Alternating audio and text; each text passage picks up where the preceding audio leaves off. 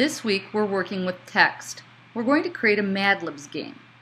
If you've never played one, go online, do a quick search for madlibs and play one of the online versions.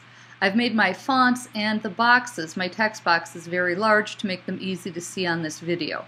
You'll want to make your font smaller. You may also want to make your stage size larger. That's perfectly acceptable. You're going to need to have 15 inputs for your madlibs game. I'm just going to demo part of Mary Had a Little Lamb. In setting things up, you're going to need static text, which will be your labels. You will need input text, and I've named each field with its label plus the underscore txt. You'll need an enter or some other sort of button, and you'll need to have a second scene for output, which I have named output, and that has a dynamic text field, which I've named output underscore text.